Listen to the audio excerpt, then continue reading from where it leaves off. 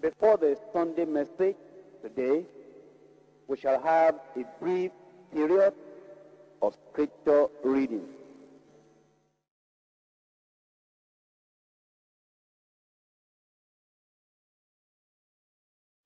Chapter 17. These words spake Jesus, and lifted up his eyes to heaven, and said, Father, the hour is come. Glorify thy Son, that thy Son also may glorify thee. As thou hast given him power over all flesh, that he should give eternal life to as many as thou hast given him. And this is life eternal, that they might know thee, the only true God, and Jesus Christ.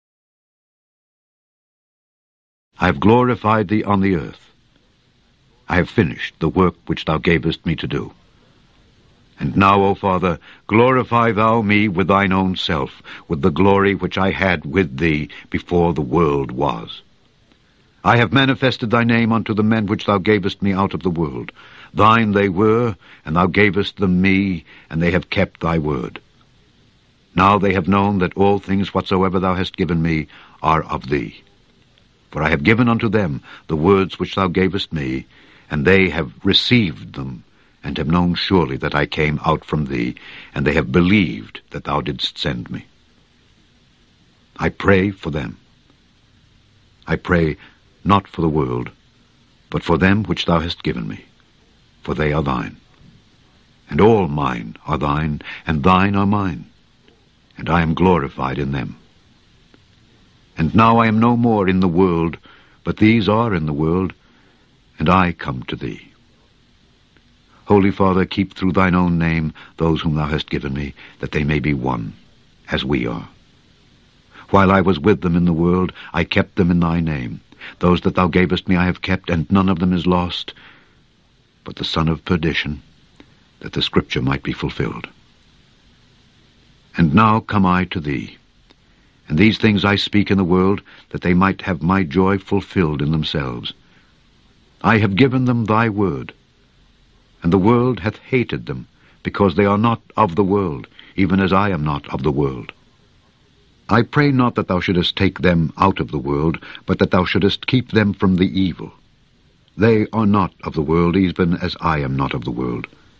Sanctify them through thy truth. Thy word is truth. As thou hast sent me into the world, even so have I.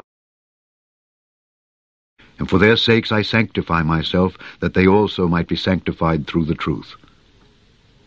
Neither pray I for these alone, but for them also which shall believe on me through their word, that they all may be one. As thou, Father, art in me, and I in thee, that they also may be one in us, that the world may believe that thou hast sent me. And the glory which thou gavest me I have given them, that they may be one, even as we are one. I in them, and thou in me, that they may be made perfect in one, and that the world may know that thou hast sent me, and hast loved them as thou hast loved me. Father, I will that they also, whom thou hast given me, be with me where I am, that they may behold my glory which thou hast given me. For thou lovedst me before the foundation of the world. O righteous Father, the world hath not known thee, but I have known thee, and these have known that thou hast sent me. And I have declared unto them thy name, and will declare it, that the love wherewith thou hast loved me may be in them, and I in them. Chapter 18. When Jesus had spoken these words, he went forth with his disciples over the brook Cedron, where was a garden, into the which he entered, and his disciples. And Judas also, which betrayed him, knew the place, for Jesus ofttimes resorted thither with his disciples. Judas then, having received a band of men and officers from the chief priests and Pharisees, cometh thither with lanterns and torches and weapons. Jesus therefore, knowing all things that should come upon him, went forth and said unto them, Whom seek ye? They answered him, Jesus of Nazareth. Jesus saith unto them, I am he. And Judas also, which betrayed him, stood with them. As soon then as he had said unto them, I am he, they went backward, and fell to the ground. Then asked he them again, Whom seek ye? And they said, Jesus of Nazareth. Jesus answered, I have told you that I am he. If therefore ye seek me, let these go their way. That the saying might be fulfilled which he spake, Of them which thou gavest me have I lost none. Then Simon Peter, having a sword, drew it, and smote the high priest's servant, and cut off his right ear. The servant's name was Malchus. Then said Jesus unto Peter, Put up thy sword into the sheath. The cup which my Father hath given me, shall I not drink it? Then the band and the captain and the officers of the Jews took Jesus, and bound him, and led him away to Annas first, for he was father-in-law to Caiaphas, which was the high priest that same year. Now Caiaphas was he which gave counsel to the Jews that it was expedient that one man should die for the people. And Simon Peter followed Jesus, and so did another disciple. That disciple was known unto the high priest, and went in with Jesus into the palace of the high priest. But Peter stood at the door without. Then went out that other disciple, which was known unto the high priest, and spake unto her that kept the door, and brought in Peter. Then saith the damsel that kept the door unto Peter, Art not thou also one of this man's disciples? He saith, I am not.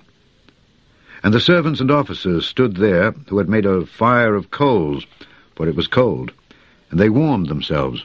And Peter stood with them, and warmed himself. The high priest then asked Jesus of his disciples, and of his doctrine. Jesus answered him, I spake openly to the world. I ever taught in the synagogue and in the temple, whither the Jews always resort, and in secret have I said nothing. Why askest thou me? Ask them which heard me what I have said unto them. Behold, they know what I said. And when he had thus spoken, one of the officers which stood by struck Jesus with the palm of his hand, saying, Answerest thou the high priest so? Jesus answered him, If I have spoken evil, bear witness of the evil. But if well, why smitest thou me? Now Annas had sent him bound unto Caiaphas the high priest. And Simon Peter stood and warmed himself. They said therefore unto him, Art not thou also one of his disciples? He denied it, and said, I am not. One of the servants of the high priest, being his kinsman, whose ear Peter cut off, saith, Did not I see thee in the garden with him? Peter then denied again, and immediately the cock crew. Then led they Jesus from Caiaphas unto the hall of judgment, and it was early. And they themselves went not into the judgment hall, lest they should be defiled, but that they might eat the Passover. Pilate then went out unto them, and said, What accusation bring ye against this man? They answered and said unto him, If he were not a malefactor, we would not have delivered him up unto thee. Then said Pilate unto them, Take ye him, and judge him according to your law. The Jews therefore said unto him, It is not lawful for us to put any man to death. That the saying of Jesus might be fulfilled, which he spake, signifying what death he should die.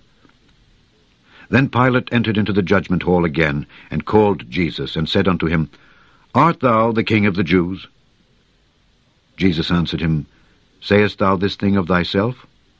Or did others tell it thee of me? Pilate answered, Am I a Jew? Thine own nation and the chief priests have delivered thee unto me. What hast thou done? Jesus answered, My kingdom is not of this world. If my kingdom were of this world, then would my servants fight, that I should not be delivered to the Jews. But now is my kingdom not from hence. Pilate therefore said unto him, Art thou a king then? Jesus answered, Thou sayest that I am a king. To this end was I born, and for this cause came I into the world, that I should bear witness unto the truth. Every one that is of the truth heareth my voice. Pilate saith unto him, What is truth?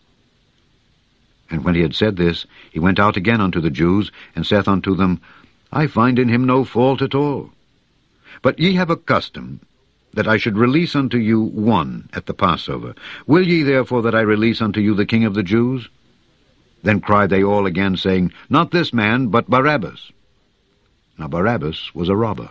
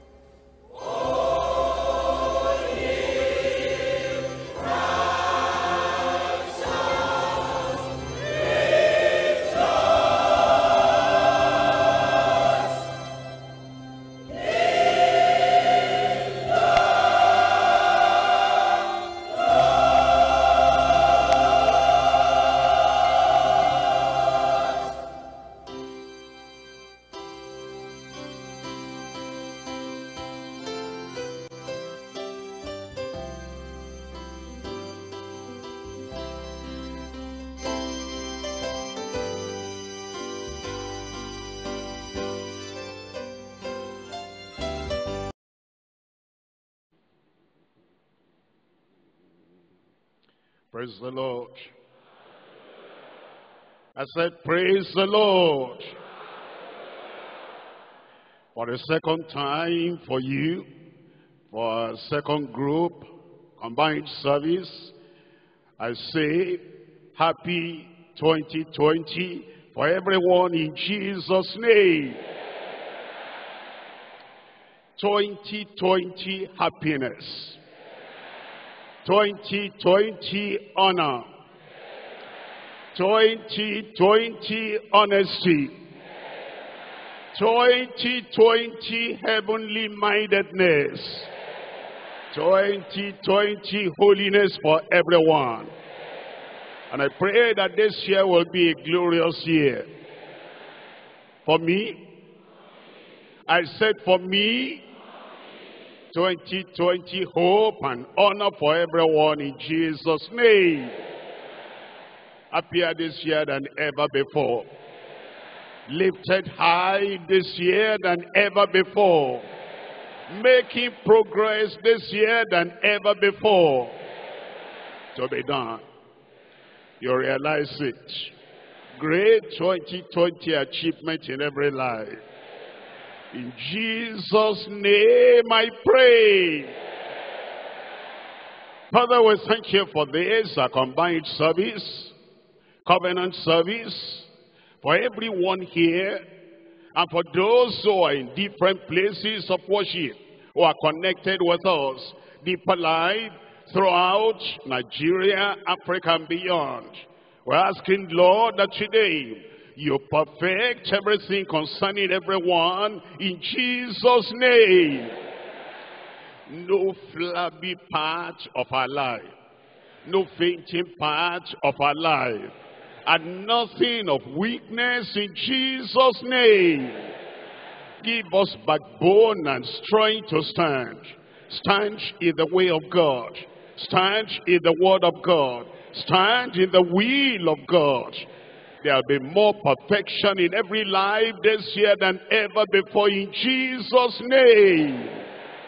Lord, grant the fulfillment of all your promises for all your people this very year in Jesus' name. We know you started from the beginning of the year.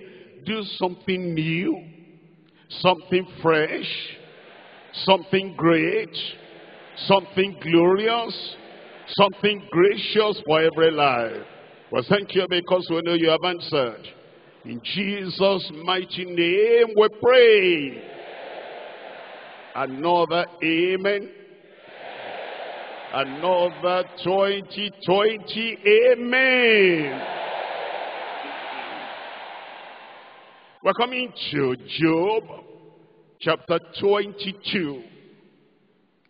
And I'm reading from verses 2 and 3. Job chapter 22, verses 2 and 3. Can a man be profitable unto God? As he that is wise may be profitable to himself. Is it any pleasure to the Almighty that thou art righteous? Or is it gain to him, to the Almighty, that thou makest thy ways perfect? Eliphaz was asking a few questions, asking from Job, and he wanted Job to understand in his own way that whatever Job did was just for himself. Whatever Job became was just for himself. And he took those things in isolation. And he was asking Job, now tell me, you talk about righteousness. You talk about wisdom. You talk about being righteous and perfect. Now tell me, Job, can a man be profitable unto God? As he that is wise may be profitable to himself. And then he said, you think it's any pleasure to the Almighty that thou art righteous? He was saying, What do you think it means to God? Whether you are righteous or not. Is it any gain to him? What do you think God derives from your being perfect? Is it any gain to him that thou makest thy ways perfect? I would have wanted to talk to Eliphaz that when you're asking a question, it matters a lot who you direct your question to. It wasn't fear. Job was confused at this time. A lot of conflict in the heart of Job at this time. He couldn't see straight. He couldn't think straight. He couldn't analyze what was happening to him. So it was not right for Eliphaz to ask Job, is it of any profit to be perfect? And there are things you don't ask from some people. I wouldn't even advise Eliphaz to ask Solomon or to ask any man of his own acquaintance the question he was asking Job. I say, Eliphaz, have you heard about Abraham? Ask him. Is it of any profit to God that a man be perfect? Have you heard about Noah? Ask him. Is it all right? Is it of any profit for a man to be perfect? Ask Joseph. That's the man that went through all those things he went through, and yet he kept his way righteous, scriptural, and perfect. Ask Joseph. Eliphaz, you might hear sometimes about Daniel. If you were going to ask a question like this, is it of any gain? Is it of any profit that the man be perfect? Ask Daniel. I know you live far back in the Old Testament. If you could come to the New Testament and see John the Beloved, and you were to ask such a question, you'll have a better answer. I would even advise that you get near Paul the Apostle, and you ask the question you are asking, is it of any gain that a man be righteous? Any profit to the Almighty that a man be found perfect? Let's think of it. Let's leave all those people alone. And let's ask Jesus Christ, the Son of God, Jesus Christ, our Savior, Jesus Christ, our Lord. Whatever questions you have, especially at the time of your confusion, at the time of your conflict, you should be asking the Lord Jesus Christ. He is the final solution. He is the full solution. And he is the future solution. Any solution you want to any problem, any conflict, any question, any kind of misunderstanding, apprehension in your life, instead of asking Job, instead of asking all these other people, ask Jesus. He'll tell you the right answer. Come back to Job chapter 22. Can a man be profitable unto God? Eliphaz? Yes. That's why he made man. That's why with all the myriads, multiplied millions and trillions of angels in heaven, he decided he will make a man in his own image. Why? Because man will be profitable to him. Can a man be profitable unto God? Eliphaz, yes. Why do you say yes? Because man is so precious that the Almighty God sent his only begotten Son, that he will redeem man. If man will have no profit, how would God send his only begotten Son? To redeem him. Can a man be profitable unto God? Eliphaz, yes. That's why he led the result of Calvary. After Christ died on the cross of Calvary, and he was buried, and he rose the third day, he came to his own disciples. He said, you know what?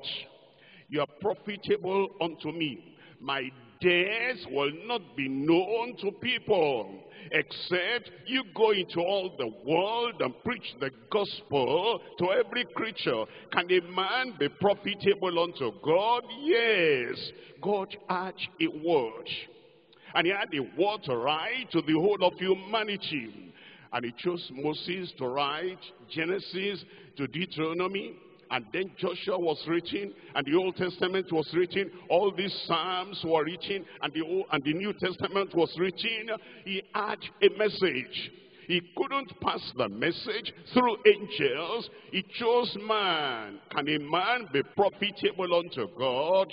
Yes. That's why Jesus went to prepare. And he said, in my Father's house are many mansions. If it were not so, I would have told you. Are you not satisfied with all those millions and millions of angels? Are they not enough? I need the redeemed man. I need the righteous man. And I need the restored, renewed man to stay with me. Father, I will, that those you have given me will be with me where I am, that they may see my glory. Can a man be profitable unto God as he that is wise may be profitable unto himself? Yes, Eliphaz, man, woman, God's creature, God's creation can be profitable unto God. Is it any pleasure to the Almighty? Yes, Noah, come. For you have I found righteous in this generation. I take pleasure in you. Enoch walked with God, and it was not. For God took him. Why? The Lord had pleasure in him. I have found David to be a king, and I'm going to make him a king, because he will fulfill all my pleasure. He found pleasure in him. Can a man, is it any pleasure to the Almighty that thou art righteous? Yes. Is it gain to him that thou makest thy ways perfect? Abraham, walk before me and be thou perfect. I want perfection. I love perfection. And Jesus said, be thou perfect, be ye perfect, as your Father which is in heaven is perfect. Is it any gain to him that thou makest thy ways perfect? Yes, let's gain for him. Because that shows him that he sent the Lord Jesus Christ, his only begotten Son, and sent him to this world to restore us to everything that were lost in the first Adam. And it's a gain to him, it's pleasure for him that the sacrifice of his only begotten Son perfects everything concerning us. I'm looking at the message with you today on the new covenant revelation. The new covenant revelation on profitable perfection. The new covenant revelation on profitable perfection. We're looking at Job chapter 1. In Job chapter 1, I'm reading here from verse 8. Job chapter 1, verse 8. And the Lord said unto Satan, hast thou considered my servant Job, that there is none like him in the earth, a perfect and upright man? In our local language, we'll say that God was bragging on Job. God was happy. And God couldn't contain his joy, his happiness. He said, Satan, you've been moving around. Have you seen one man there? A man that is perfect, an upright man, one that feareth God and escheweth evil. And then it says in verse 10, hast thou not made an edge about him? He took so much pleasure in Job that he made a hedge around him. And he bowed his house, and he bowed all that he has on every side. Thou hast blessed the work of his hand. He took pleasure in the man because he found him perfect. And he found him bent on doing what is right and holding on to his integrity. And his substance is increased in the land. God had pleasure. The new covenant revelation on profitable perfection. I'm looking at Psalm 64. In Psalm 64, we're reading from verse 2. Psalm 64. We're looking at verse 2. Hide me from the secret counsel of the wicked, from the insurrection of the workers of iniquity, who wedge their tongue like a sword and bend their arrows to shoot their arrows, even bitter words, that they may shoot in secret at the perfect. That's what Eliphaz was doing. The Almighty God has said, consider my servant Job. There's none like him on the earth. He is perfect. He hates evil. He embraces righteousness. And Eliphaz now came to shoot at the perfect. Suddenly, do they shoot at him? And fear not. They encourage themselves. Those three friends of Job encourage themselves in an evil matter.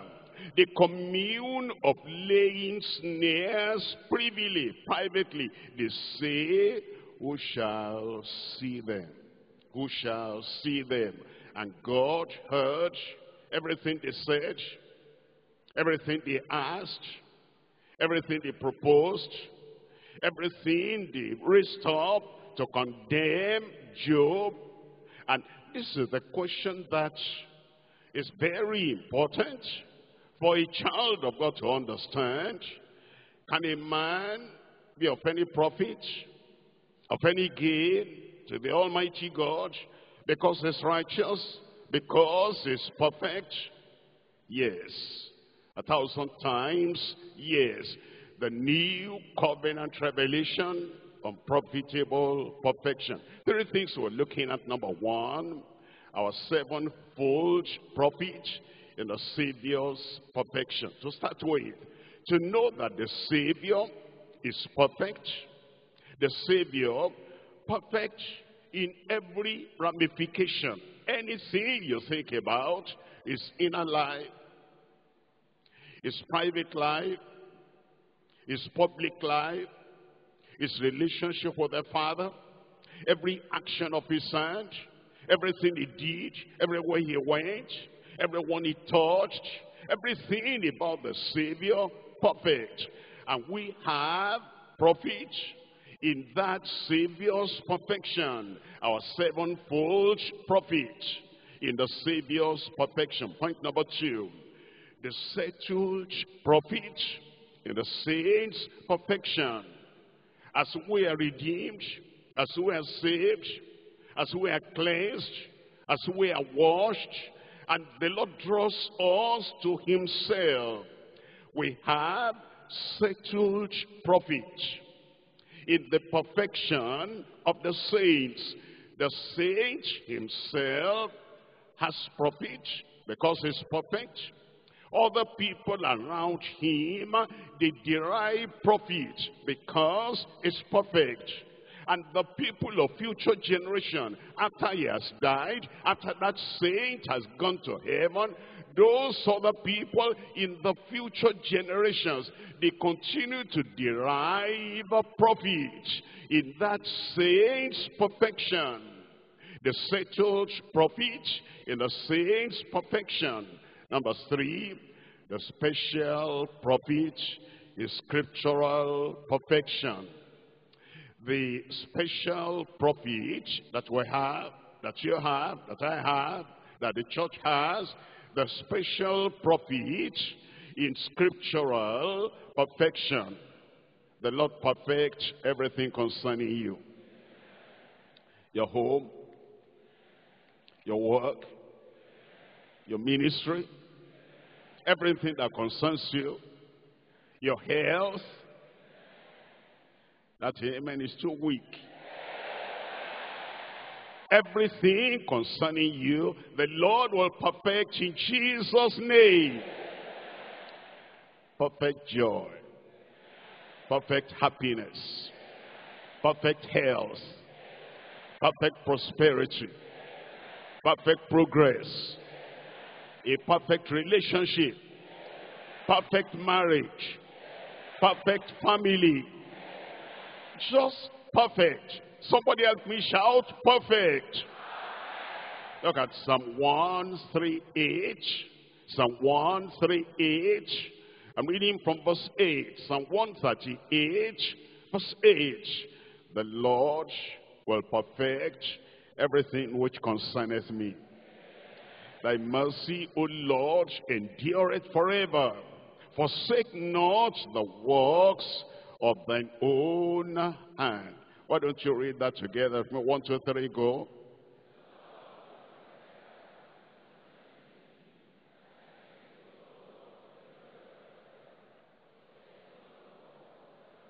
Okay, just the first line now until what concerneth you.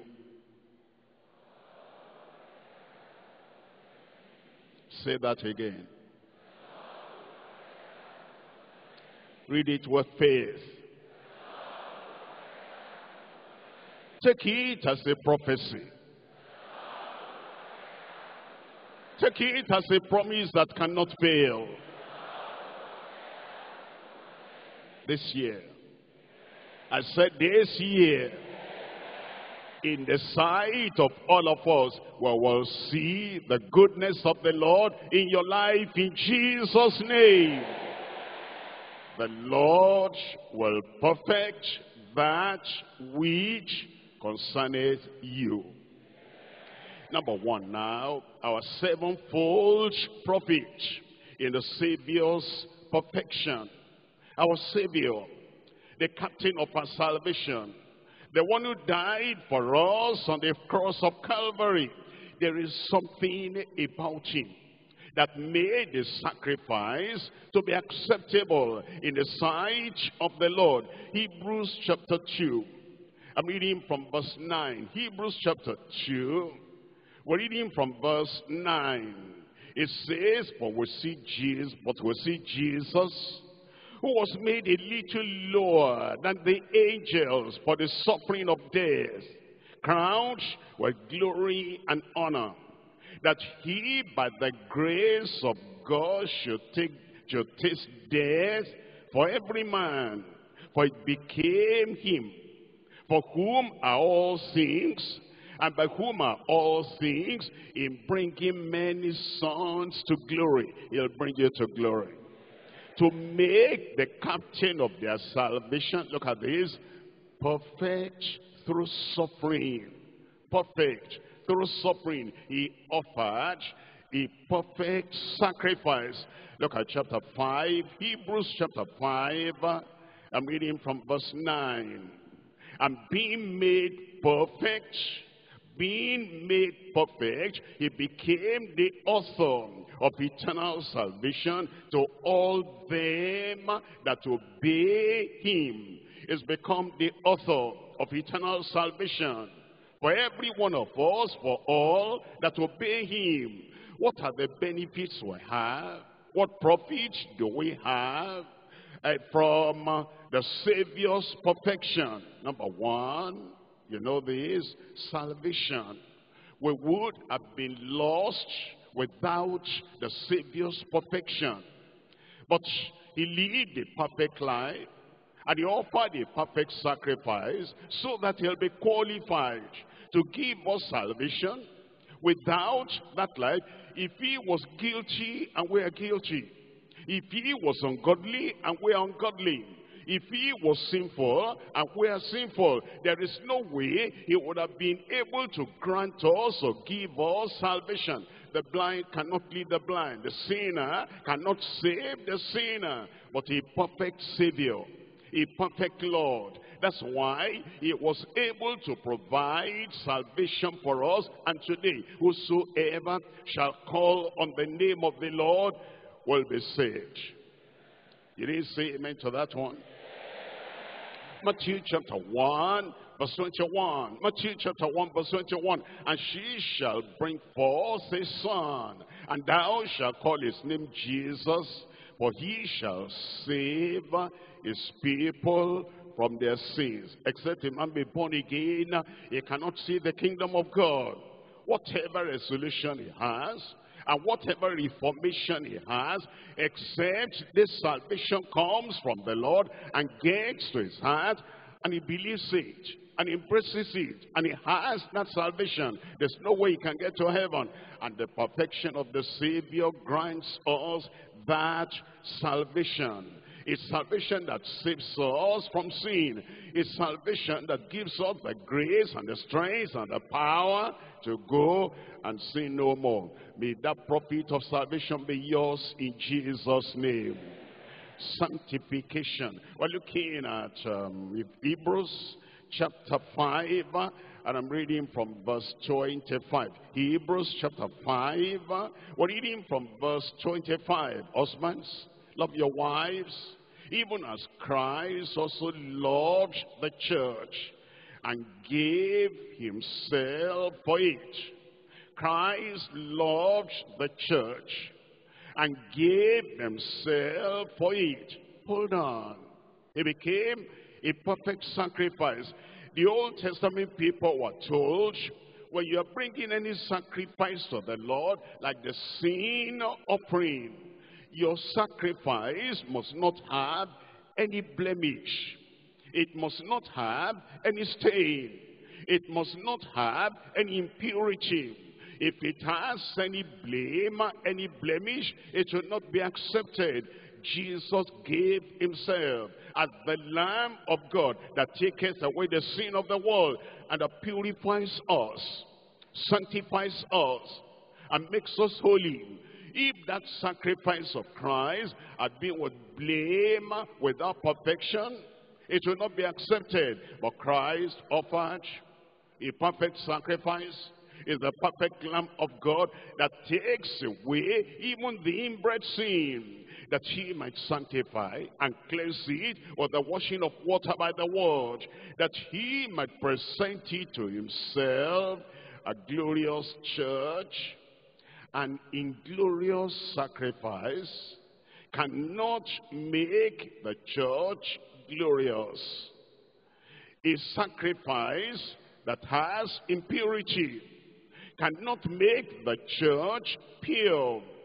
We derive the benefit and the profit of sanctification from the sacrifice of the Lord, because he was perfect, that he might present it to himself a glorious church, not having spot, because the sacrifice is spotless, or wrinkle, or any such thing, but that it should be holy and without blemish. That's why we're able to have sanctification from him. Not only that, we have the Holy Ghost baptism, power from on high.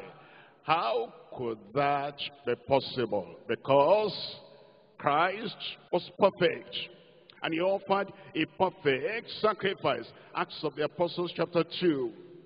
Acts of the Apostles chapter 2, verse 32 and verse 33. This Jesus, as God raised up, he didn't die a sinner. God had delight in him, raised him up. He lived a perfect life and spoke a perfect word and offered a perfect sacrifice and did everything as the Father desired that he will do. And because he died in that state of perfection, Jesus, as God raised up, whereof we all are witnesses. Verse 33, therefore, because he died, offered a perfect sacrifice, and God raised him up, and he went to heaven to present a perfect blood for the atonement of all the sins of the believers. Therefore, being by the right hand of God and exalted, and having received of the Father. He couldn't have received of the Father if he came here in the world and he lived an imperfect life, an impure life. It would not have been acceptable to the Father. But the Father said, this is my beloved Son. He's done everything I commanded him to do, perfect. Now he has received of the Father the promise of the Holy Ghost, and he has shed forth this which ye now see and hear. Salvation is ours because our Savior is perfect. Sanctification is ours because our sanctifier is perfect. Holy Ghost baptism, power from on high, is ours because our baptizer is perfect. Look at Isaiah number 4 now, our healing and our health. Isaiah chapter 53. I'm reading from verses 4 and 5. Isaiah chapter 53.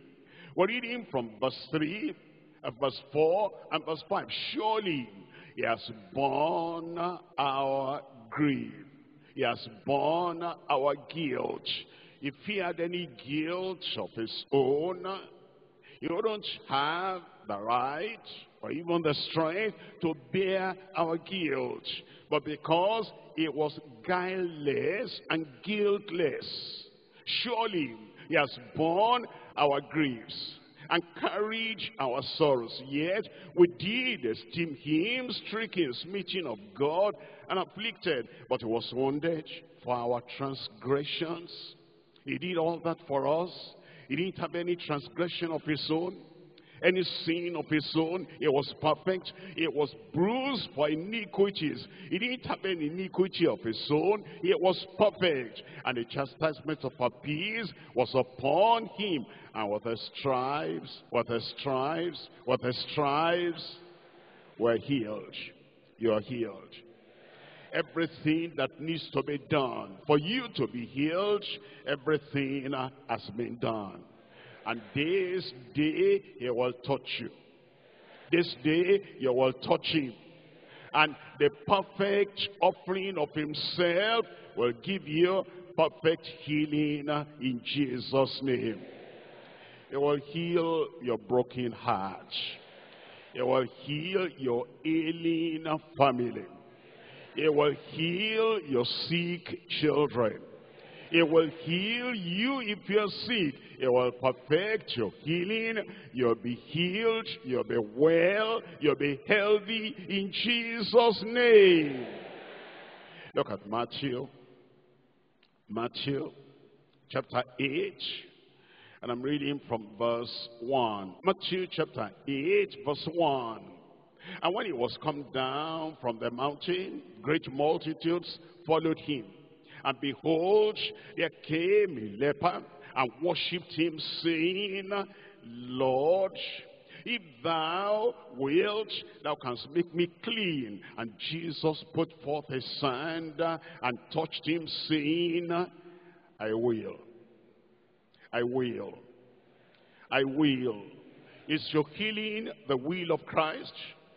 I said, is your healing the will of Christ? I will be thou clean. And immediately the leprosy was cleansed. Any skin disease, anything that is destroying your health, he'll put forth his hand today. Because see, he just preached a perfect message. He never had anything like that before. In chapters 5, 6, and 7, he spoke not like the Pharisees. He preached the perfect message, and now he came, and the leper said, you're different from the Pharisees. You're different from the scribes. Look at me. I'm a leper. And if you will, you can cleanse me. And he touched him without asking any question. How did you get the leprosy? What happened to you? Where did you get this? And he was cleansed. You are cleansed in Jesus' name. Verse 5, and when Jesus was entered into Capernaum, there came unto him a centurion beseeching him, and saying, Lord, my servant lies at home sick of the palsy, grievously tormented. You understand this? He was not an Israelite, a centurion. He was a foreigner. And he wasn't even asking for himself. He was asking for the servant of a foreigner. And you are not a foreigner in the kingdom of God. He did it for them. He'll do it for you. I said he'll do it for you. Because that's perfection. That's perfection. His power is perfect. His willingness is perfect. Everything concerning him is perfect. He said, Lord, my servant lies at home sick of the palsy, grievously tormented. And Jesus did not have to go home there. Even at a distance where you are today, your healing will come. And Jesus says, I will come and heal him. The centurion answered and said, Lord, I am not worthy that thou shouldest come under my roof, but speak the word only. Because he's perfect, angels stand at attention for the perfect Savior, and heaven responds favorably to the word of the perfect Savior. All he needs to do is speak the word into your life. And this year will be a 2020 new year in Jesus' name. Speak the word only, and my servant shall be healed. For I am a man under authority, having soldiers under me. And I say to this one, go, and he goeth. They cannot argue. Sickness will not argue with the perfect Christ. And to another come, and he cometh. And to my servant, do this, and he doeth it.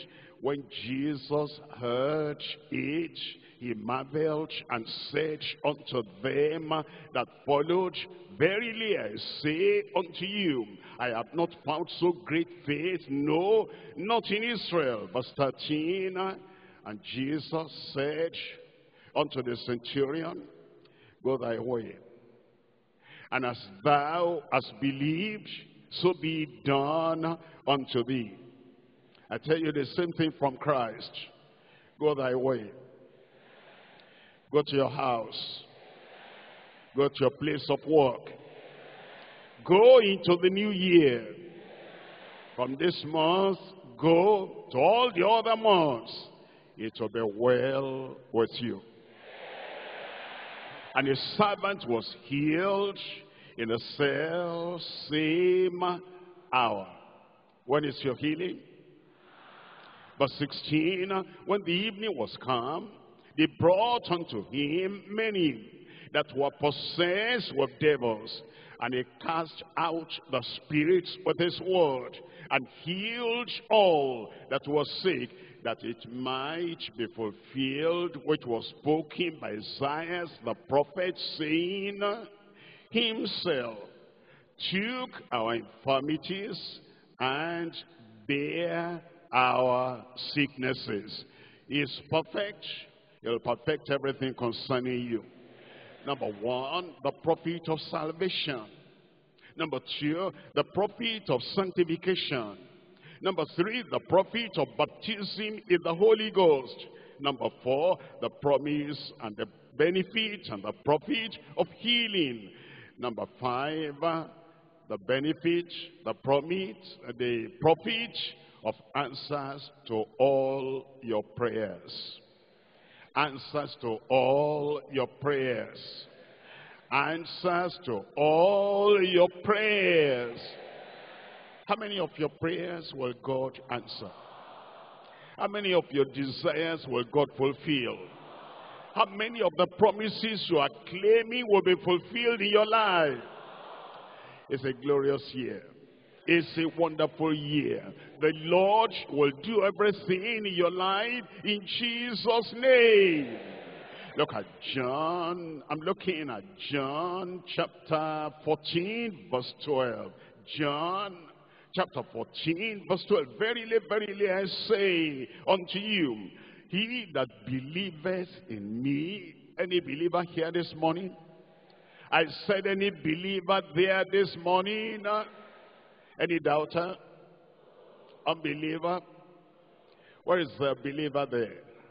I say, where is the believer there? Look at this. Verily, verily, I say unto you. Surely, surely, I say unto you. I'm holding on to this one. I said, I'm holding on to this one. He that believeth on me, the works that I do, he shall do. He did not fail, you will not fail. He was not denied, you will not be denied. And greater works than these shall he do, because I go to my Father.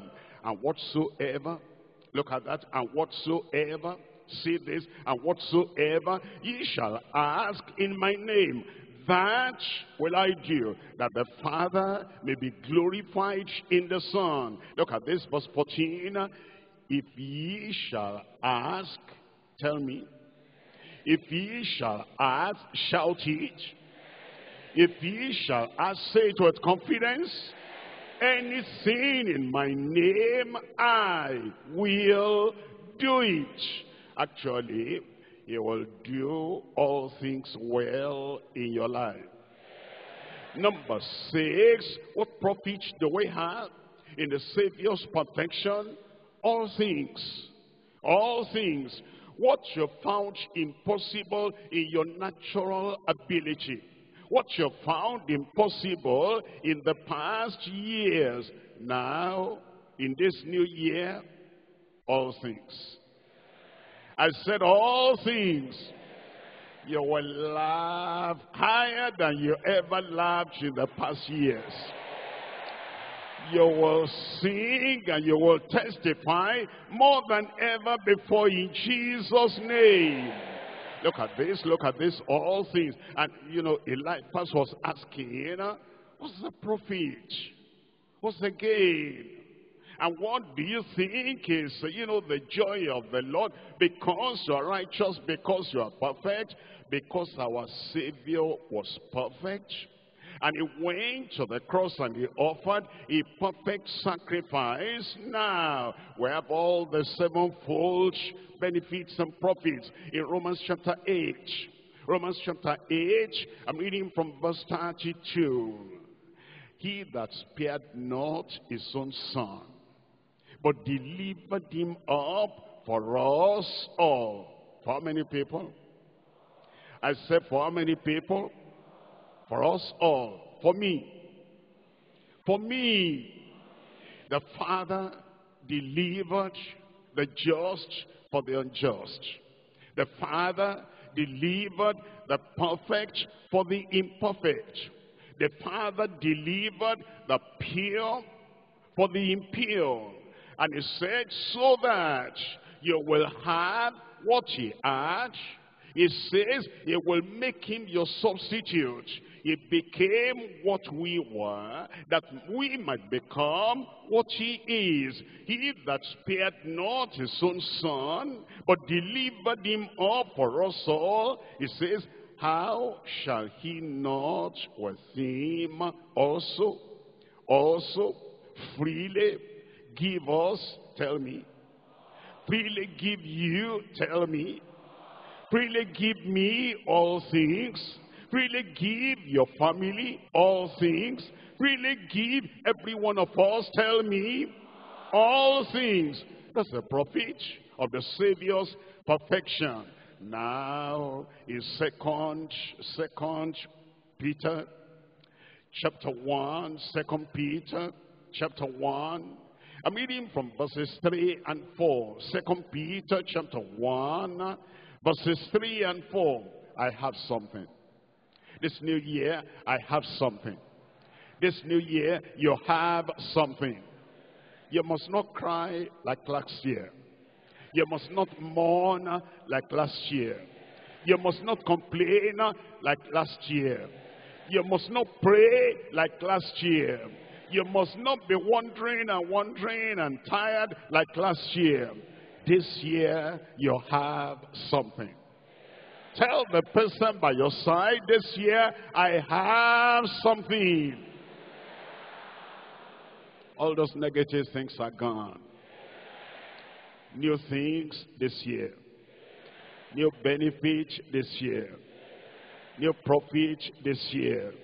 New answers to prayer this year. All things this year.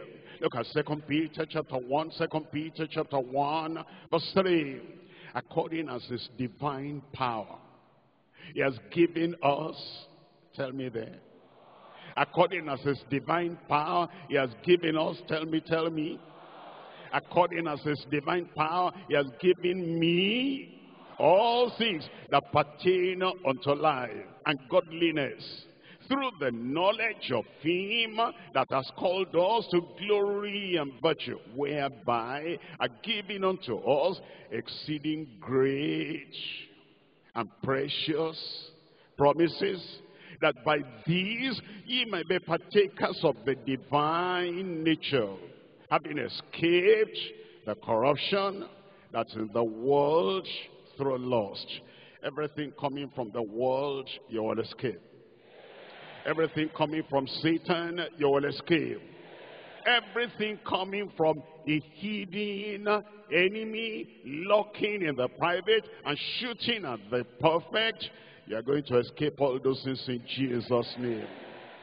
What profit do we have as a result of the Savior's perfection? Number 1, salvation. Number 2, sanctification. Number 3, the baptism in the Holy Ghost. Number 4, healing and health. Number 5, answers to all your prayers. Number 6, all things. Number 7, heaven. Number 7, heaven. You'll get there. Well, we'll get there. Your wife will get there. Your husband will get there. Your children will get there. His grace will help you. His strength will support you. Because of his perfection and because of his perfect sacrifice, heaven will be your Lord on the final day in Jesus' name. 1 Peter chapter 1. 1 Peter chapter 1. I'm reading from verse 3. 1 Peter chapter 1, verse 3. Blessed be the God and Father of our Lord Jesus Christ, which according to his abundant mercy has begotten us again unto a lively hope by the resurrection of Jesus Christ from the dead, to an inheritance incorruptible and undefiled, and that fadeth not away, reserved in heaven for you. Reserved in heaven for who? Reserved in heaven for... Another person will not take your place. Noah built an ark. And all those people around him, when Noah preached righteousness, could have entered into the ark. But they were not ready. And God gave them space and time. Many years while he was building the ark. Eventually, the time came that God said, Noah, enter into the ark. Your wife, enter into the ark. Your wife will not be missing in heaven. Your children, enter into the ark. Your children will not be missing in heaven. And the wives of your children, let them enter in. All your in-laws, as you touch them with the gospel, and they respond to the gospel, they'll not be found missing in heaven. And the Lord locked the door of the ark. But he said, all these empty spaces, who are going to be there? He says, put the animals, put the birds, and put all those beasts of prey. And the beasts and the animal and the birds replace the people instead of their getting there. That's why I'm praying for you, that nobody will take your place. Reserved in heaven for you, who are kept by the power of God through faith unto salvation, ready to be revealed in the last time.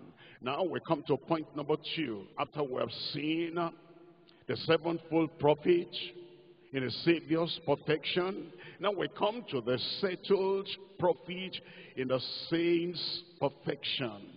In the saints' perfection. Now, a saint of God, cleansed by the blood, washed in the blood. What is the profit for that saint of God? I'm coming to Genesis chapter 6. Genesis chapter 6. I'm reading from verse 9. Genesis chapter 6, verse 9. These are the generations of Noah.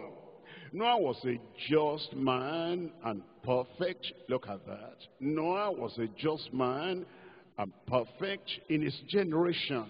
And Noah walked with God. What's the benefit of that? What's the profit in that? Chapter 7, verse 1. And the Lord said unto Noah, come thou and all thy house into the ark, for thee have I seen righteous and perfect before me in this generation. What's the profit? He escaped the judgment of God. You'll escape the judgment of God. As you make up your mind that this new year will be a year of righteousness, a year of holiness, a year of perfection, a year of purity. When the judgment comes upon the world, it will save you, rescue you, protect you, preserve you from every form of judgment in Jesus' name. Come to Genesis chapter 17. Genesis chapter 17, verse 1. And when Abram was 90 years old and 9, the Lord appeared to Abram and said unto him, I am the Almighty God, walk thou before me and be thou perfect. God wanted Abram to be perfect. Why? What's the profit in that? I've been following you for 24 years. I've been the best I could be. Now you are calling me to perfection. Why? What's the profit? Verse 2, and I will make a covenant between me and thee. You'll have a covenant with me. I'll give you promises you never knew. I'll give you answers to prayers you never knew. I will make my covenant between me and thee, and will multiply thee exceedingly. That's the profit. That's the benefit. Look at chapter 18. Chapter 18, verse 17. Chapter 18 of Genesis, and I'm looking at verse 17. And the Lord said, shall I hide from Abraham that thing which I do?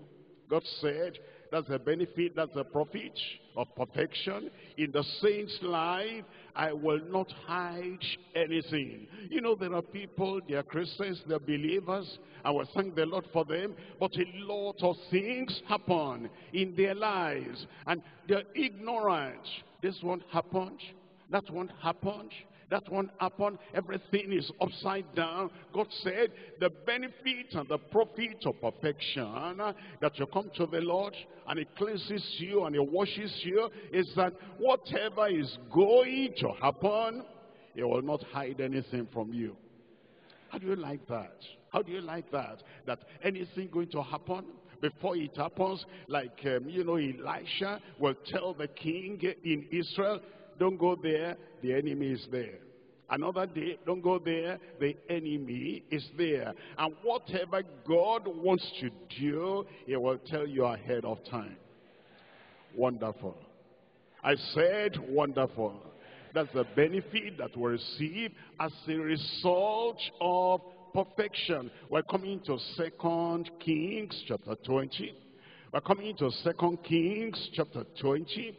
And we're reading from verse 1. 2 Kings chapter 20. I'm reading from verse 1. In those days was Hezekiah sick unto death. And the prophet Isaiah son of Amos came to him and said unto him, Thus says the Lord, set thine house in order, for thou shalt die and not live. There are many people who are, waiting for prophecies. And they're looking for prophecies. And there are people that are quick to give you cheap prophecy, lying prophecy. And then if they hear that you're weak or sick, it's a little fever, or it's a little pneumonia, or it's a little whatever, they quickly send a prophecy to you. The Lord said, I should tell you that you are going to die. And then they take that prophecy, they abandon their Bible, they abandon the 2020 confirmation of blessing for them, and they abandon the revelation of the final solution in their lives, and they're carrying prophecies about, help me take care of my children, help me take care of my husband, help me take care of this and take care of that. What are you talking about? What's the problem with you? Because somebody sent a prophecy unto me and said, I will die. Not this year. You will not die. Can I give you testimony? You are not ready. I went to one West African country some years ago. And this man, I was holding revival. In the morning, I will, teach and counsel. In the evening, I will have revival and crusade. And this man came. And as the man came, he, said, Pastor, I have a problem. I said, what's your problem? And I was new in that country. I had not been going there upon at that time. And he said, somebody wrote a letter to me with red pen. Everything red, introduction red, everything red, and then after that put a curse at the end, everything in red letter. When I got that letter in red, that letter written in red, it became mental. Everything was upside down, and he didn't know what he was doing again. And those people that wrote the letter with red or something, they went to his house and carried everything away. And so I was having revival in that country, and he now came to me and said, look at the problem I have. I said, you know what, go back home. I told him what to do. I said, do this, do this, do this. I didn't know him before, but I told him, once you do all that, come back in the evening, I'll pray for you. And he went, and he did what I said. He didn't say the man does not know me. He didn't say he's a Nigerian. He came to our country. He doesn't know anything about me. Of course I knew by the Spirit of the Lord. And then he went home and did everything and came back in the evening. I said, can I pray for you now? He said, no. I said, but you said you wanted prayer. He said, when I did what you told me to do, I became totally well. You are well. I said you are well. You see, we need to understand that is it. So a family got married, and after they got married, there's another situation now. Solution has come in your life. This person got married, and for days they couldn't perform. They couldn't do anything together. They tried, they read, they did this, they did everything, and there was no result. And so they decided, well, we'll go to the headquarters and go to Lagos. And we had Saturday workers meeting here at Bagada. When the old Bagada was here. And then, if this happened in the old Bagada, greater things are going to happen in the new Bagada. And so I finished the workers meeting, and I came out there, and they said, we're coming from far away place in the north. And we're married, and we just got married all these days and weeks. I've been doing everything you can do, but we cannot relate together. I said, that's all right. I said, come to the service tomorrow. After the service, you can come and see me. And I went back home, and lo and behold, everything went fine. Miracle happened.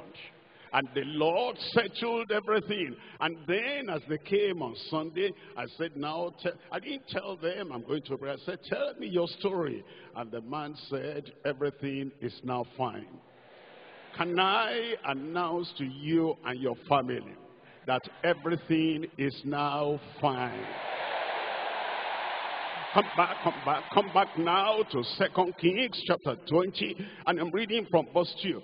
Then he turned his face to the wall, and he prayed unto the Lord, saying, I beseech thee, O Lord. He did not accept the negative prophecy. You will not accept any negative prophecy in your life in Jesus' name. Being born again is not for nothing. Being sanctified is not for nothing. Living a righteous life, a holy life, a perfect life by the grace of God is not for nothing. There must be profit in your life. I beseech thee, O Lord, remember now how I have walked before thee in truth and with a perfect heart. In truth and with a perfect heart, and have done that which is good in thy sight. And Hezekiah wept sore. And it came to pass, after Isaiah was gone out into the middle court, that the word of the Lord came unto him, saying, turn again.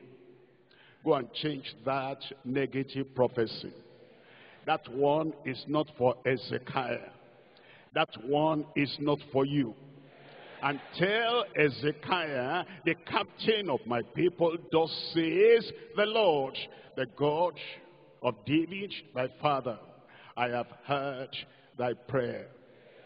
Do you know God has heard your prayer? It's not for nothing. And Eliphaz was asking, can a man profit God? Can a man be a pleasure to God? Can a man be so happy, and God will be so happy with a man because he's perfect? Of course, yes. Hezekiah said, see the life I have lived.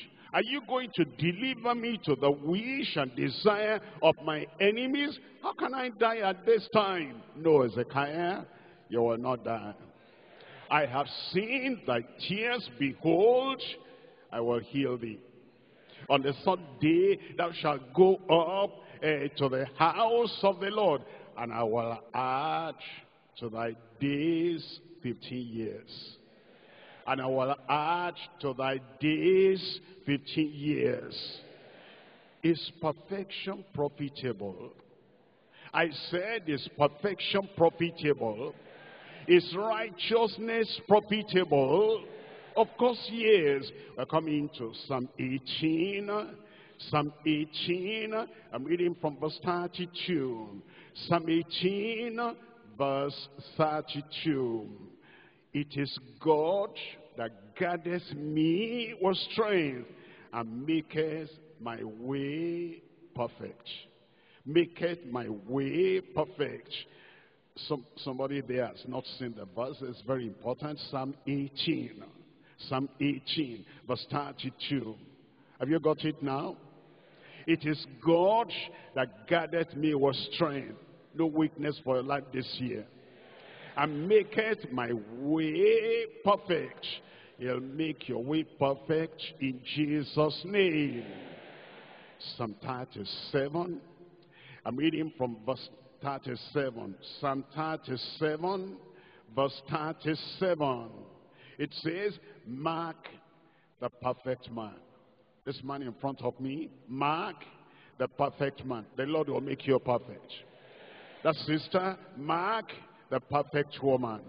And behold the upright, for the end of that man, the end of that woman is peace. There'll be peace in your heart. There'll be peace even between you and your so-called enemies. They run after you. Then they will say, as we're running after him, the man is being prospered more and more. And the woman is being prospered more and more. And if we befriend him, we can even share part of his blessing. And the blessing of your life will spill over unto them in Jesus' name. Psalm 138, I'm reading from verse 8. Psalm 138, reading from verse 8. The Lord will, not that he may, the Lord will, he will. I said he will. That thing that looks crooked now, the Lord will straighten it out. That thing that looks oppressive, the Lord will lift your burden. The Lord will perfect that which concerneth me. What should I do? What should I do when things look upside down? When it appears, you know, all the blessings I have claimed, I've not seen the result of them. I just wake up in the morning, I say this morning, the Lord will perfect that which concerneth me. I go to my place of work, and if there's any problem there, and I'm afraid, I'm not talking about myself, you know that pastor is not afraid of anything. Am I afraid? Are you afraid? Like father, like son, like father, like daughter, fear out of your life in Jesus' name. You're going into an office and then it appears you are wondering what is going to happen. Just tell yourself, the Lord will perfect everything that concerns me. You're going to your in-laws, and then they have been calling you, and they are threatening, will take a daughter from you, will take a man from you. The Lord will perfect that which concerneth me. You're going to your market, and then as you are going, you say, the Lord will perfect that which concerneth me. You're going to sleep in the night, and then there is a voice that's saying, you know, maybe this will happen, this will happen. No negative thing can happen to you. The Lord will perfect that which concerneth me. Read that again. 1, 2, 3, go. He will do it. 2020 promise that cannot fail. He will do it in Jesus' name. The Lord will perfect that which concerneth you. Thy mercy, O Lord, endureth for how long? The mercy, O Lord, endureth in your life for how long? The mercy of the Lord, the goodness of the Lord endureth in your life forever. Forsake not the works of thine own hands. The Lord will not forsake you. The Lord will be with you. Look at Daniel chapter 6. I'm reading from Daniel chapter 6. And I'm reading from verse 4. Daniel chapter 6. And we're reading from verse 4. It tells us in Daniel chapter 6 verse 4, then the presidents and the princes sought to find occasion against Daniel concerning the kingdom, but they could find none occasion nor fault. That's you this year. For as much as he was faithful, neither was there any error or fault found in him. Then said these men, we shall not find any occasion against this Daniel, except we find it against him concerning the law of his God.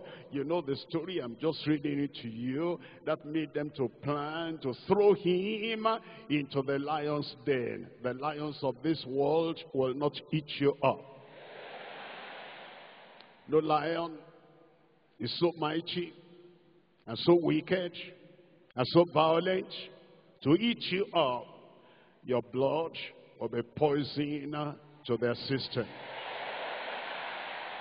Look at verse 20. Look at verse 20. When he came to the den, he cried with a lamentable voice unto Daniel, and the king spake and said unto Daniel, O Daniel, servant of the living God, is thy God, whom thou servest continually, able to deliver thee from the lions? What do you think? A perfect man, a righteous man, a faultless man, a blameless man. God must deliver you from all lions. Then said Daniel unto the king, O king, live forever. My God has sent his angel and has shut the lions' mouths, that they have not hurt me. For as much as before him innocency was found in me, and also before thee, O king, have I done no hurt. Then was the king exceedingly glad for him. I will be glad for you. I will hear your story. I will hear your testimony. The king was glad for him. The people that hear about you this year, they'll be glad for you. I said they'll be glad for you. We will not hear your story and then put our finger in our mouth. How could that happen to him? How could that happen to her? No. Good story. Glad story. Cheerful story. Good testimony. The Lord confirm in your life in Jesus' name. The settled profit of the saints' perfection. Look at John chapter 17. John chapter 17. I'm reading from verse 23. John chapter 17, verse 23. I in them, and thou in me, that they may be made perfect in one. That they, the believers, the disciples, may be made perfect in one, and that the world may know that thou hast sent me. Any profit in perfection? Yes. The world will know that through our lives, if the Lord can perfect everything concerning us, and we have joy, and we have peace, and we have this kind of testimony, the world will believe that the Father has sent Jesus and has loved them as thou hast loved me. What's the profit in perfection? The Lord will love you exactly as he loved the Lord Jesus Christ. Father, I will that they also, whom thou hast given me, will be with me where I am. That's the profit of perfection. He'll make us perfect in one, perfect towards one another, open to one another, living a life that is glorifying to God. And then he says that thou will allow them to be with me where I am, that they may behold my glory. You'll behold the glory of the Lord, which thou hast given me, for thou lovedst me before the foundation of the world. Something good in your life. Settled profit in the saints' perfection. Point number 3 now. Special profit. Special profit for scriptural perfection. Special profit in scriptural perfection. You can be perfect. I said you can be perfect. You will be perfect. We're not talking of the perfection of angels, not perfection of angels, scriptural perfection. What's scriptural perfection? Spell that word perfection, P, power without pride. That's perfection. Purity without pride. That's the perfection. That is talking about proficiency without pride. You're proficient, you're powerful, you have a good position, you have prosperity, the blessings of the Lord, they gather around you, and yet there is no pride. Power without pride. E, endurance without entanglement. Endurance without entanglement. Whatever happens and whatever the world may do, it will not get to your soul. It will not get to your spirit. Even on your bare skin, it will not get your skin. You'll hear the noise of the enemy, but it will not penetrate your heart. And so you endure without entanglement. That's perfection. That you carry yourself in a good way, and you smile it up, and you are glad, and you are cheerful. In all these things, I am more than a conqueror. Endurance without entanglement, are restitution without reservation. God told Abimelech, that woman you have with you is another man's wife. And if you don't make the restitution, you will die.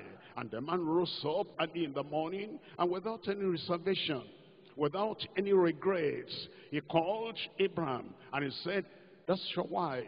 I didn't know it was your wife. You didn't tell me it's your wife. The Lord has told me now. He had restitution without reservation. You're not, that's the perfect man. You mistakenly do something, and you're not lacking in saying, oh, I'm sorry, I didn't know that. I didn't know that was not right. Or did I say that about, I'm sorry, I shouldn't have said that. Did I do that to you? How can I do that? I'm sorry about that. In your family, the word sorry will not be far away from your mouth. In your place of work, I'm sorry, that will not be far away from your mouth. You do something you shouldn't have done. Perfection is restitution without reservation. F is faith without fretting. Faith without fretting. I believe God. God is on the throne. God will take care of it. He has spoken good concerning me this year. And whatever happens, I know God is about to show his majesty. Faith without fretting. Equity without enmity. Equity. You apportion to people what belongs to them and what they should have. You don't have any grudge against anybody, no animosity against anybody, no enmity with anybody. Equity. You apportion everything equally. That's your right. That's what you should have. And that's what I have extra. I can give this to you. Equity without enmity. See, there is cooperation without contention. Not that, okay, I'm going to obey, but I contend first. I argue first, and then I try to wriggle out of it. And when I say, okay, there's no way to wriggle out of it, all right, I agree, I will cooperate now. No, you know this is right, and you know this is good, and you know this is holy, you know this is godly. You cooperate with the people who are moving the kingdom of God forward without any contention. That's the perfection. Truthfulness without timidity. You're truthful. Do you know anything about this? If you do, yes, I do. And what can you say to this? The truth in your heart. You will not hide something black inside and then be spitting out something white. Truthfulness without timidity. If I say this, that's the truth. What if so-and-so hears? I'll tell him. I have to tell the truth as a saint of God, as a child of God, as a servant of God.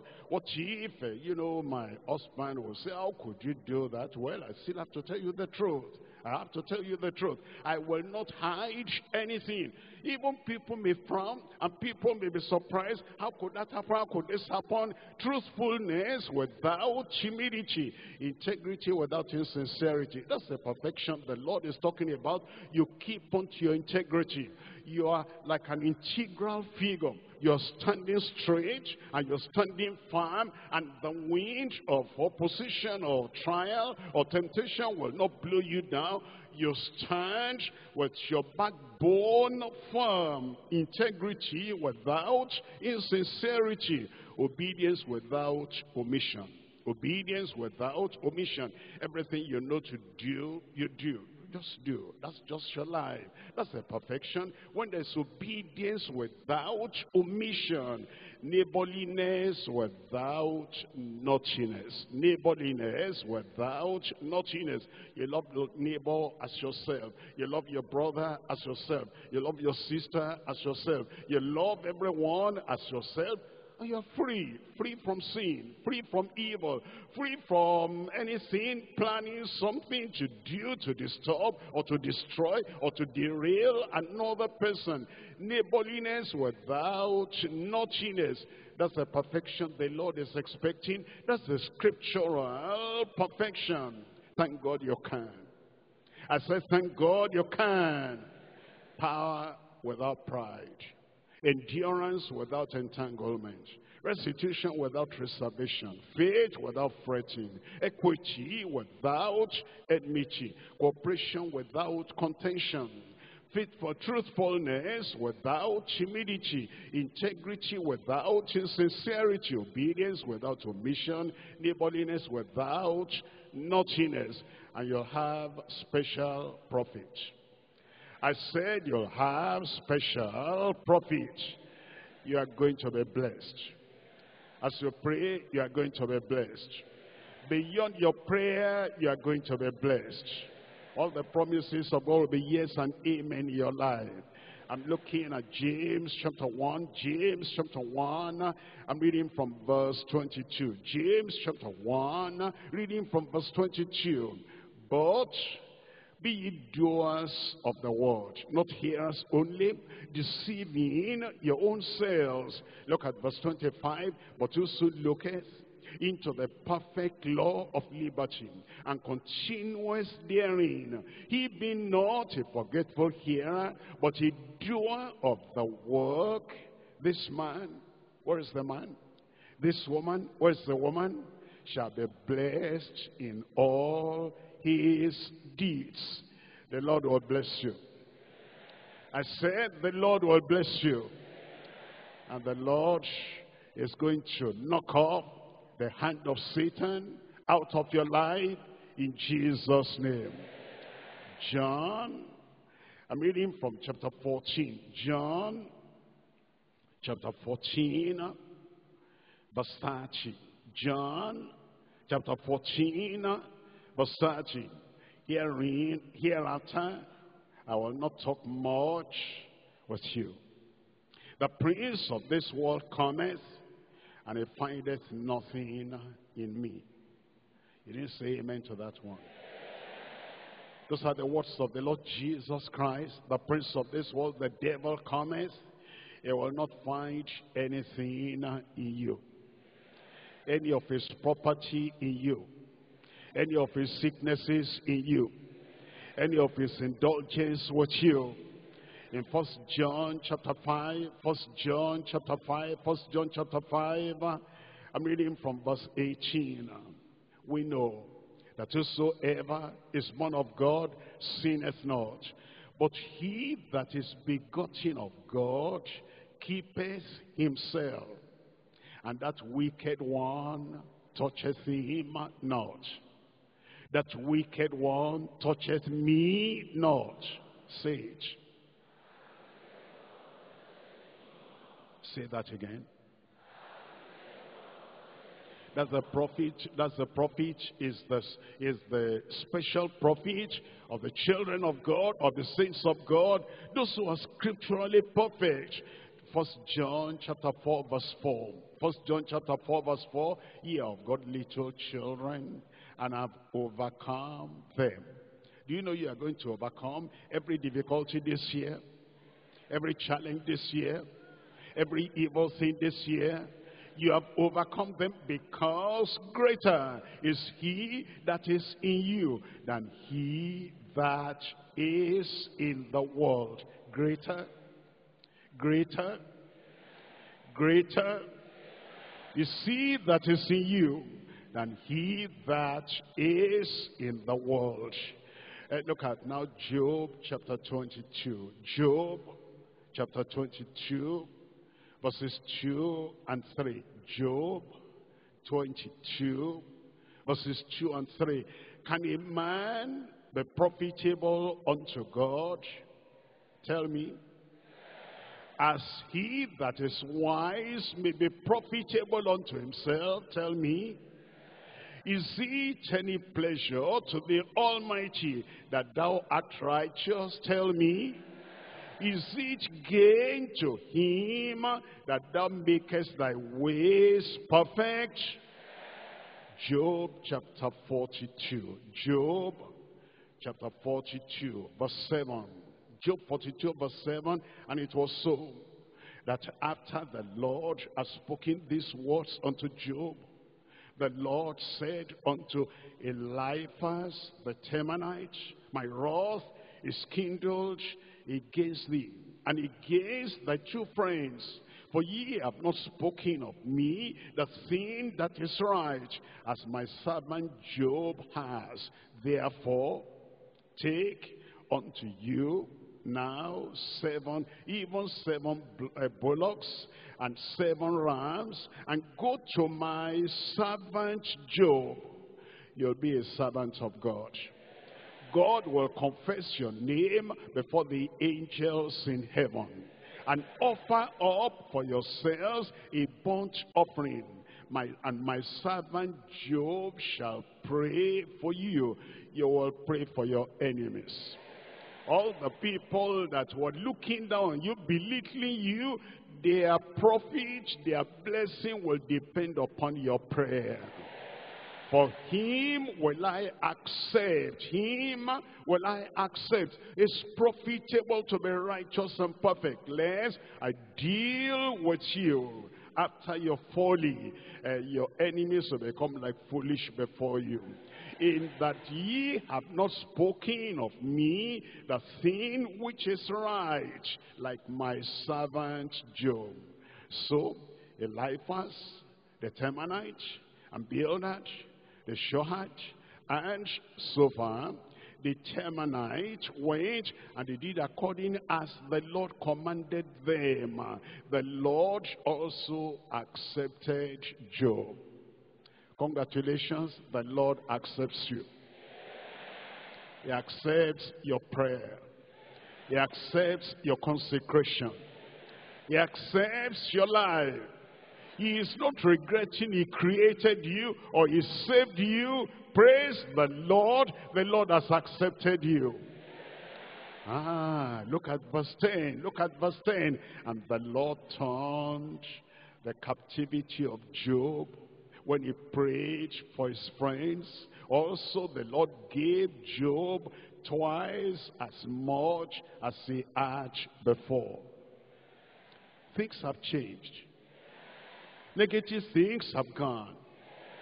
The bitter water under the bridge has flowed away. Sweet water, new water, and new blessing has now come. Then came there unto him all his brethren, all those who are separated from you, they'll come back, and all his sisters, and all they that had been of his acquaintance before, and they did eat bread with him in his house. God will build a good house for you. And they bemoaned him and comforted him over all the evil that the Lord, they thought is the Lord, had brought upon him. Every man also gave him a piece of money, everyone an earring of gold. So the Lord blessed the latter end of Job more than his beginning. The Lord will bless your latter end. However high you are now, you'll go higher. For he had 14,000 sheep and 6,000 camels and 1,000 yoke of oxen and 1,000 she-asses. He had also 7 sons and 3 daughters. All the sons and the daughters he lost, the Lord gave sons and daughters again. And the wife that was saying, curse God and die, new health came on the wife, and fertility came on the wife, productivity came in the family. The Lord will touch you. The Lord will touch your wife, and new things will happen in your family in Jesus' name. And he called the name of the first Jemima, and the name of the second Keziah, and the name of the third Keren-Happuch. And all the land in all the land there were no women found so fair, so beautiful as the daughters of Job, and their father gave them inheritance among their brethren. After this lived Job 140 years. He started life all over again. You'll start life all over again. And he saw his sons and his sons' sons, even to the 4th generation. And Job died being old I'm full of this, I'm full of blessing, I'm full of joy, I'm full of happiness, I'm full of profit. You'll be full of this. You'll be full of happiness. From this day forward, positive progress in your life in Jesus' name. Is it profitable to be righteous? Is it profitable to be holy? Is it profitable to be perfect? Rise up and get your own profit. Rise up and get your own profit. Tell the Lord, and say, Lord, now I know. The answer to that question, is it of any profit? The Lord Jesus Christ is the perfect Savior. Is a perfect sanctifier. Is a perfect baptizer. Is a perfect healer. And because what the perfect Lord has done, look at the sevenfold profit that I have in the Savior. Open your mouth and talk to the Lord. You will not go home empty-handed. If you're backsliding, tell him restoration is available. If you've been careless in your life, tell him he will restore you. And if it appears that things are upside down, from this very day, the Lord will brighten your life. He'll cleanse you with the blood of the Lamb. He'll save you. He'll restore you. He'll sanctify you. He'll fill you with the Holy Ghost. He will heal your sick body. He will answer your prayer. He will give you all things. He'll prepare you for heaven. Open your mouth and talk to the Lord. Tell him he loves the righteous. He loves the godly. He loves the perfect. The perfect has no pride. The perfect has no entanglement. The perfect has no reservation.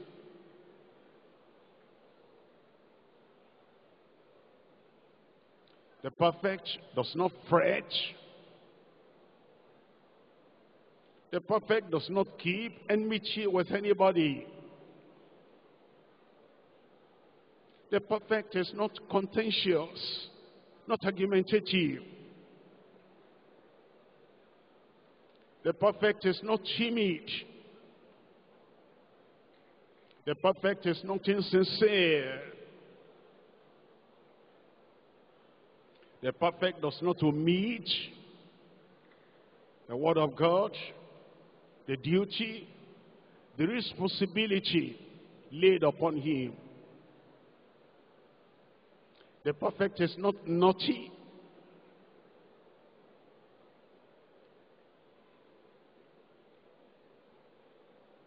The perfect can be proficient without being proud. The perfect can endure without getting entangled with the world. The perfect does restitution without reservation, without regrets.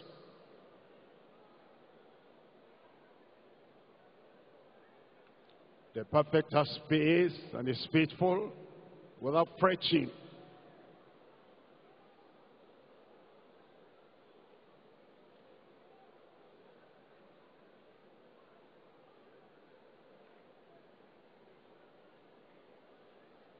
The perfect walks with equity without enmity.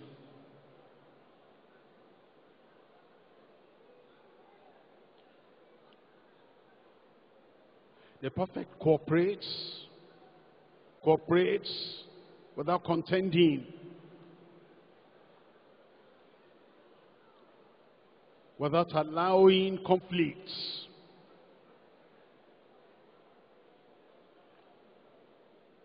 The perfect is truthful without being timid.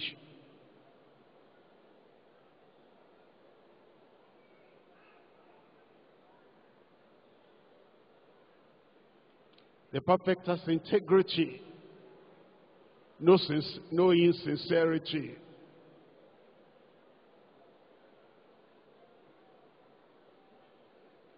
The perfect demonstrates obedience without omission. They will not omit the weightier matters of the word of God and only obey superficially.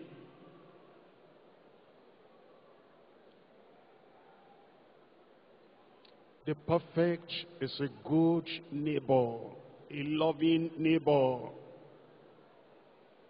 No naughtiness. And great will be the blessings of the righteous. And it will perfect all things that concerns you.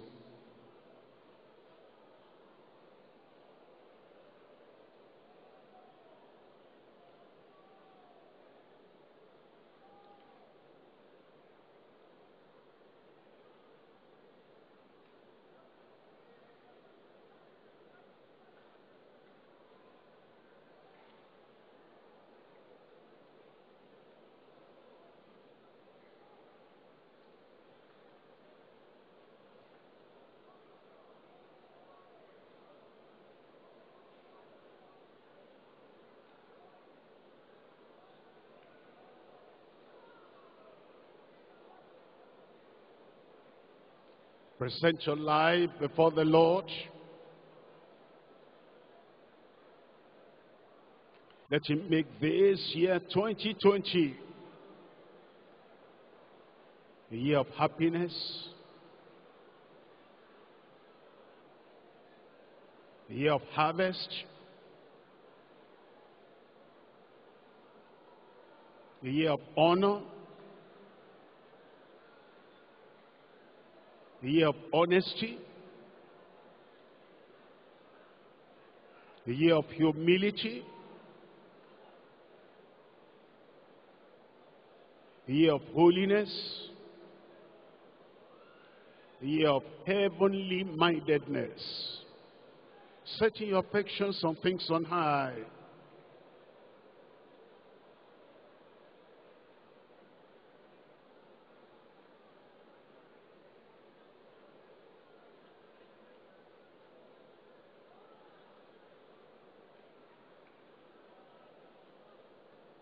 And then will you have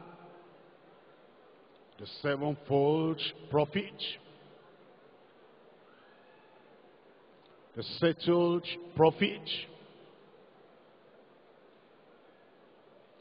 the special prophet, profitable to serve God, peace, to serve the Lord,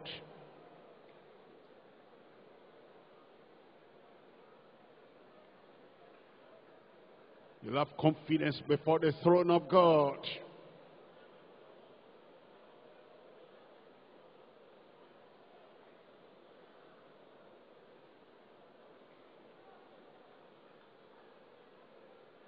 He will not forsake his own.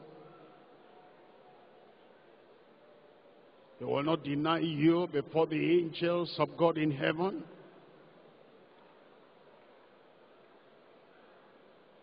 He will not throw your prayers to the rubbish bin. He'll have pleasure in you. He'll have delight in you.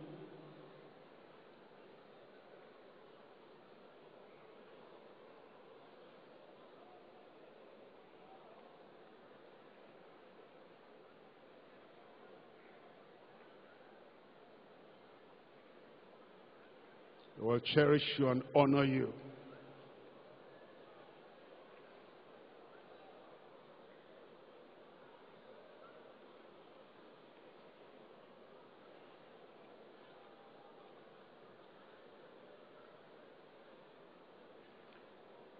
The promises of God will be yes and amen in your life. Make this a year of peace. Peace with your neighbors. Peace with everyone around you. no contention, no fighting, peace. Make it a year of purity. No impurity, no defilement. A year of purity. Make it a year of power.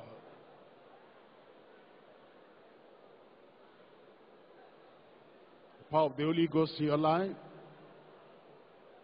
No weakness. No timidity. No fear. A year of power. Make it a year of perseverance. Don't start something good and then drop it. Start another good thing and drop it. Start another good thing and drop it.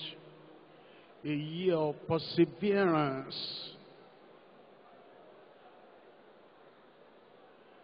A year of progress. Moving up. Doing the best you can in everything you lay your hands on. A year of progress.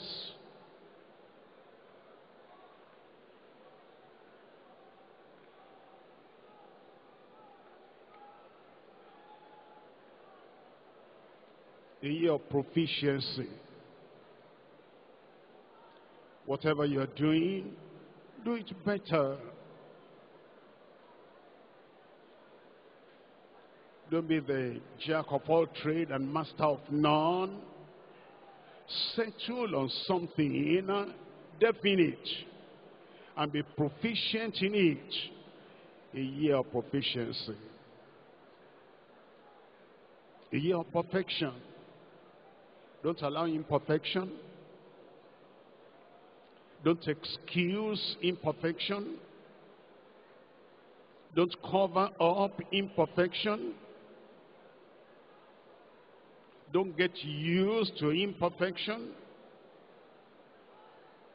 Don't say that's the way I've always been doing it. Make it a new year. A year of perfection. Peace, let there be peace. Purity, let there be purity. Power, let there be power. Proficiency, improve on everything you're doing. Productivity, don't be fruitless.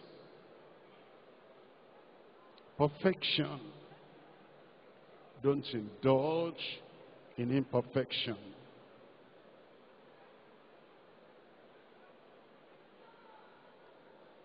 And you'll find perfection profitable.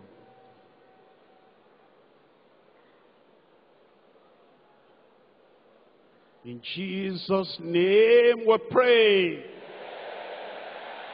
2020, amen. I rejoice with you that this will be a really new 2020 year for you in Jesus' name. You believe? You accept? You know the prophecy will be fulfilled in your life? Raise up those hands. Father, we thank you for this hour. We thank you for this time. We thank you, Lord, because you have cleared all the confusion or any question out of the mind of all your children. And I'm asking, oh Lord, touch every life, even today in Jesus' name. All the imperfections of the past, impurities of the past, take everything away in Jesus' name. Set our feet on new paths of progress in every area of our lives in Jesus' name. Victory over sin, confirm it in every life. Sanctification and purity, confirm it in every heart. The power of the Holy Ghost endue your people in Jesus' name. Healing, cure, health, do it in Jesus' name. I pray for everyone here, anyone, whatever the sickness may be. I pray, Lord, the perfect sacrifice of Jesus and the stripes of Jesus will take every sickness away. Put testimony in every mouth. And Lord, energize and strengthen every weak one in Jesus' name. Restore the backslider. Let the light shine in their pathway. I'm asking, Lord, every prayer they have prayed according to your promise, answer all their prayers in Jesus' name. Testimony in every mouth. Joy in every life. Lord, for everyone without exception, you will do something new, something fresh, something great, something glorious, something unforgettable in every life in Jesus' name. Profitability. They turn to the right, profit. Turn to the left, profit. They move forward, profit. In the family, profit. In their place of work, profit. In their spiritual life, profit. And you perfect everything concerning every child of yours in Jesus' name. Lord, there will be joy in every life. All the years of mourning and weeping and crying, all that is gone. The bitter water under the bridge, all that is gone. Every day, a miracle. Every week, a miracle. And every fellowship, a miracle. Do something new every day for every one of your children. Confirm it in every life, Lord. I thank you because I know you have answered. In Jesus' name we pray.